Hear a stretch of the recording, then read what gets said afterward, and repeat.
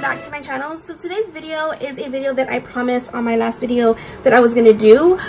This video is basically I'm talking about quinceañera stuff. So if you are somebody that is planning on having a quinceañera, or you're already planning your quinceañera, or you're about to, or if you're a mom about to plan for your daughter's quince, or whoever it may be, maybe be a niece that you have full custody of, or whatever the case may be, this video is going to be for that. I'm going to have different series for you guys. That way I can help you guys plan, because I'm always like, right now I just got messages like when my friend is planning her daughter's quinceañera, and about a year from now, my daughter is in 2 months from now, and it's a lot to prepare.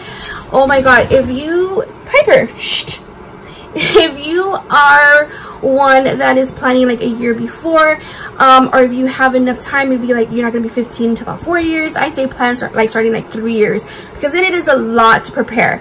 Now this video I'm gonna start telling you guys the theme of my daughter. My daughter is 14, obviously she's gonna be 15 in May 13th. Her quinceañera is on May 18th. Because that's the Saturday that was available, and it kind of sucks because if you are like me and your daughter's birthday is in May, if you guys know that what month is busy. Like May, there's graduation, prom is around the corner. For us, it's in March, so it's a lot to prepare. And me, with the first thing that you need to do is book the date and the hall. That's the first thing for a quinceañera, because that way you know the date is locked in, you put your deposit, you have that date secured, and then you start booking everything around it. Because if you hire a decorator, they're going to need to know, did you book the hall, do you have the date? Because that way they can look at their calendar to make sure that their date is available. Same thing with music. If you're picking up somebody for the music for the quince, they need a date, because if you're going to book them, they'll be like, okay, but I can't tell you if I'm booked. So the first things about planning for a quinceañera is make sure that you have the hall where you want to have it, make sure the date is available, put the deposit, that way it's secured and that date is locked for you. Now moving on from that, the next thing is a theme. Pick a theme. The theme for my daughter is Cinderella, and the reason why we picked Cinderella was because Cinderella is one of my favorite princesses, next to Little Mermaid, Ariel. Those two are my favorite princesses from the Disney princesses. And for a very long time, before I even was pregnant with Destiny, I always said that I wanted their room to be Cinderella. I just like the whole like princess theme. I like the glass slipper, like the whole thing. And funny was like when I used to work at Blockbuster when I was like 18, 19 years old, Blockbuster back then, there's no more Blockbuster, but Blockbuster back then, it used to come in, we would get toys, we could get photo albums, and it was so weird because I started seeing like Cinderella stuff, and I started buying it, and then later on, you know, I got pregnant with Destiny, and I did her whole nursery Disney princesses, because that was like the in thing, like Disney princesses. It wasn't just Cinderella, it was Disney princesses, but I did more Cinderella. Moving forward, her very first birthday party was Cinderella. I know how to draw, so I drew Cinderella sitting on the chair, and it was pinned the glass slipper on Cinderella. That, you know, your eyes were blindfolded, and I did like the whole Cinderella castle cake. It was really nice, and I even had a Cinderella dress custom made for her, and I still have that dress. It's in the storage, really nice and safe in a box. So we're going to be displaying that for her quince. So I always knew Cinderella was something that I wanted when she turned 15. And now that years been later, we are here.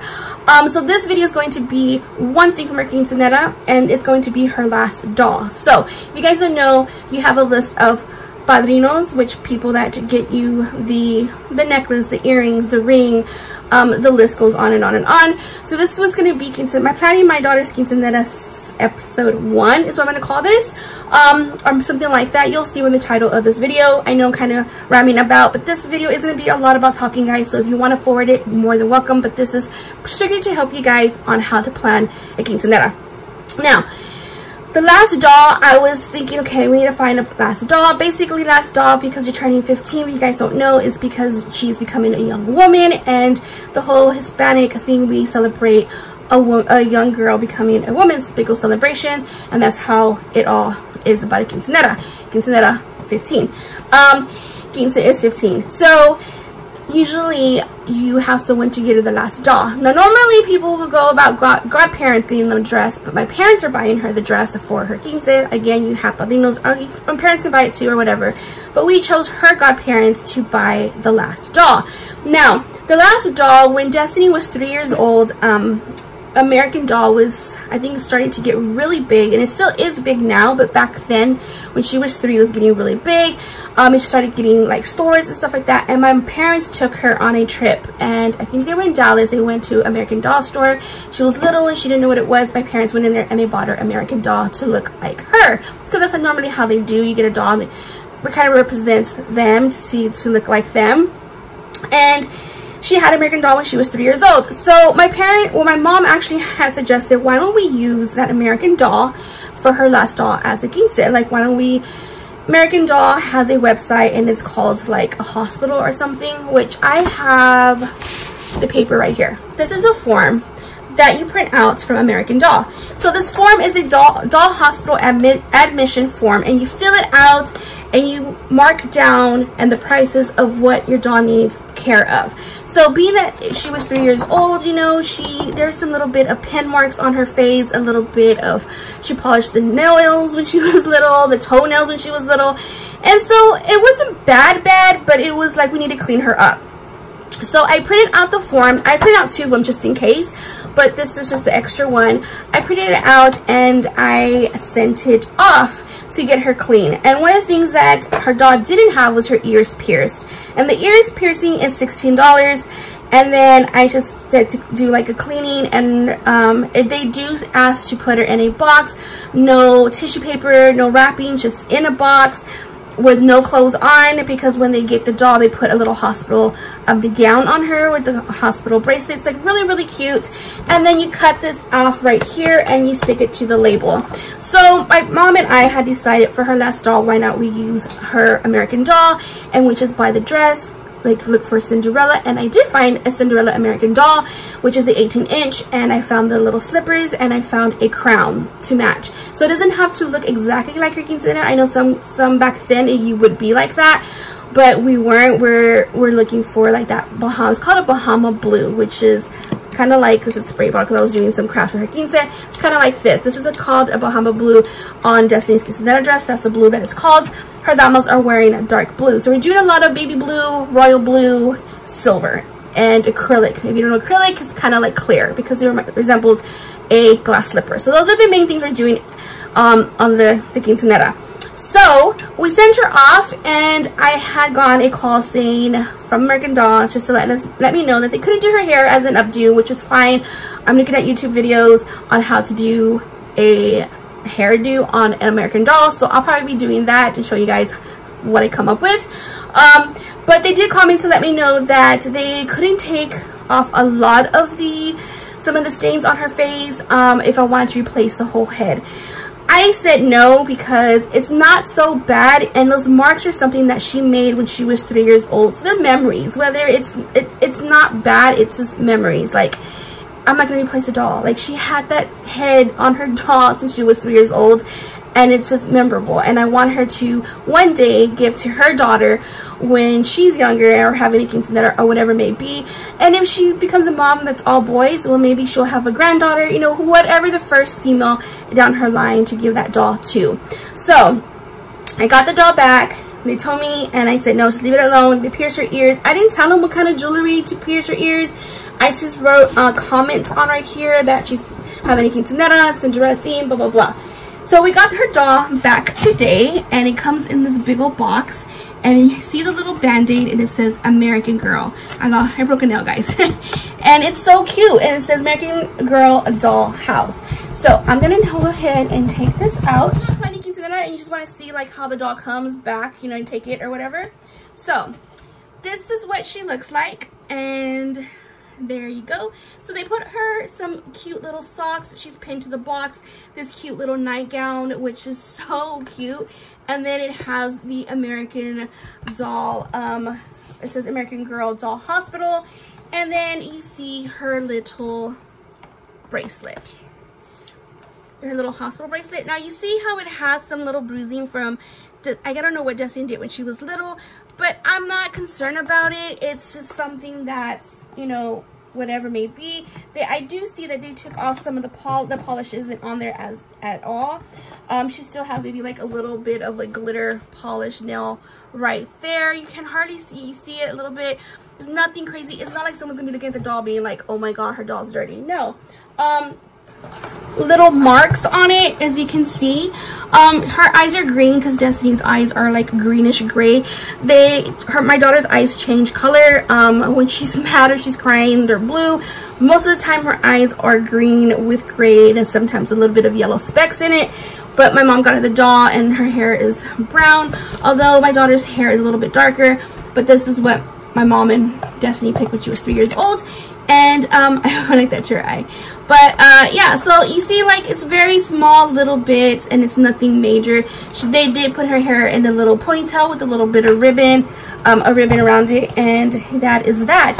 Now, the cool thing I like is the fact that because Destiny's Quinceañera is Cinderella, you see her ears that are pierced, they put some blue earrings on, and I was like, oh my god, like, what are the odds? Like, they're using blue earrings, right? So it also comes with this right here, which you can change them out if you want to, which is an extra pair of blue earrings, which is awesome because in case something happens or the earring comes on undone or whatever, like, we have an extra one to replace. I mean, Destiny's not going to be playing with this doll anymore. She's already going to be 15, but it's just for, you know, the last doll. And then it comes with these two. So I'm just going to leave this in here. I mean, we're not going to, you know, it's just going to be there. Maybe one day when she's a mom, hopefully not till a very, very long time, her daughter can, you know, or granddaughter, whichever, has these, and she can place them or whatever, because you never know what her things is going to be. So I just wanted to kind of show you guys what this looks like. So this is going to be the doll that we chose for her quinceañera, and her godparents, since they did not buy the doll, they just went ahead and paid for the shipping. They paid for the ear piercing. They paid for her to be cleaned. And then they also paid for the accessories, which was the dress, the shoes, and the crown, which I'm about to show you guys what that looks like. The crown first. I got this through Amazon, and I just put American Doll crown or sapphire crown or something like that. So it comes like this, and you have to put it together, but you see how it has really pretty blue rhinestones, and I didn't want to put it together because the doll wasn't here, and you know, I was like, I'm not going to do it until the day of, but I'm going to take it and undo it so that way you guys can crown itself, and you kind of just place it. It kind of does look a little bit big, but it was American Doll kind of crown, which is what it says. I'm hoping that's what it is. But yeah, so this is what they looks like, and I can't wait to put that on here. But I'm not going to do that now until I do her hair. I'm going to try to curl it. And I know like different companies make stuff for American Doll, but this is by lovebug.com. So you can see that if you want to screenshot it, maybe you can find a crown for the doll that if you're planning, are you doing the same thing that I'm doing, you can have it like that. So I'm going to go ahead and show you guys the dress. I went ahead and went through Amazon, I believe, to look for the Cinderella dress, and it comes like this. So I can show you guys, and it looks like this, which I think is so pretty.